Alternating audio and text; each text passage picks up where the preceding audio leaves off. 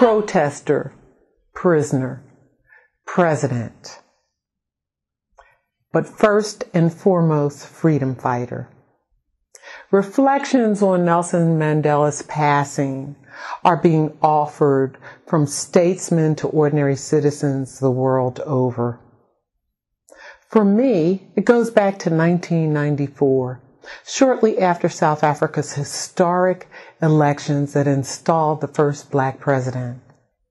President Clinton arranged a state visit, and the South African ambassador, an old friend from my anti-apartheid activist days, insisted that my firm handle the media, which included a newsmakers' luncheon at the National Press Club and other high-profile media events. More than an honor, it was a duty to spotlight the man who was at the center of the national battle cry for the Free South Africa movement. I will always cherish and remember that period as a hallmark of my career. To paraphrase our first black president, saluting Nelson Mandela in passing, we can say yesterday he belonged to us.